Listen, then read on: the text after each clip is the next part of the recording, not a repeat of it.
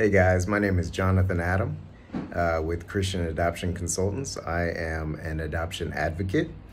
I've been with Christian Adoption Consultants for about 3 months now. I've enjoyed getting to know families who are going through the process of adoption, especially those who are interested in transracial adoption. You know, good intentions don't always equal good outcomes. And so it's exciting to have the opportunity to kind of confirm certain hunches and also help to guide and kind of steer and share insight and give wisdom on the transracial experience and being adopted, being an adoptee. In my case, my parents had great intentions and invested in me heavily. And I'm so thankful just for their investment. I have a great relationship with them, my adopted parents as well as my biological parents. I am a closed adoption.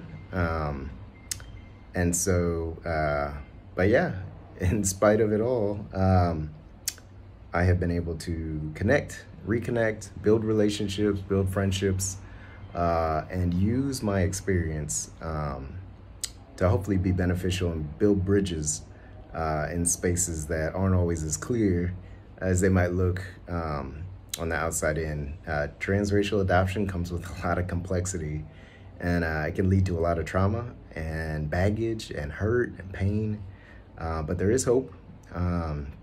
We all make mistakes, we all fail, so it's exciting to kind of join with parents in that process of really thinking out the process, thinking about, you know, what could possibly go wrong, but also what could go right.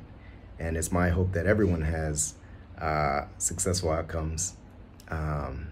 But even those who do make mistakes or fail, it's exciting for me to see reconciliation happen, forgiveness happen, and for relationships to bud and form.